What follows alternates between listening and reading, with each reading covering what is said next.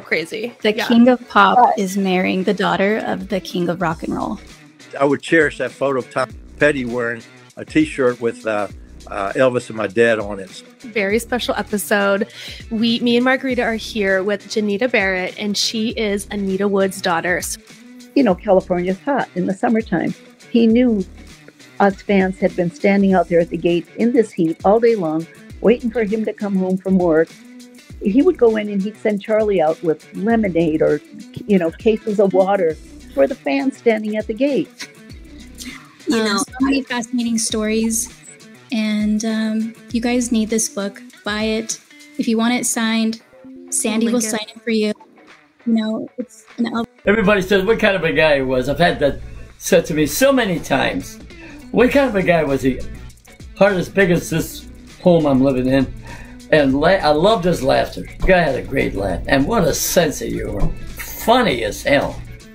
We laughed all the way home because I thought, you know, he's probably going to take her to see an Elvis movie anyway.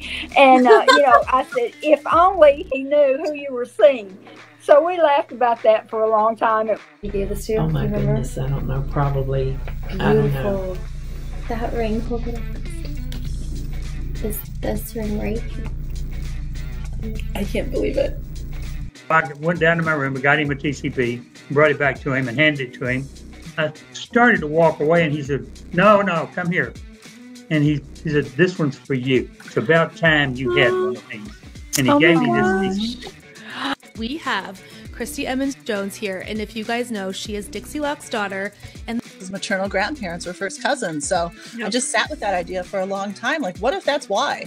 As a lifelong fan, as a lifelong reader, I always wondered why Elvis dies same way, 4-year period of generative health, similar age as his mother, but she's not a rock and roll star. She doesn't take the medication, so why is that?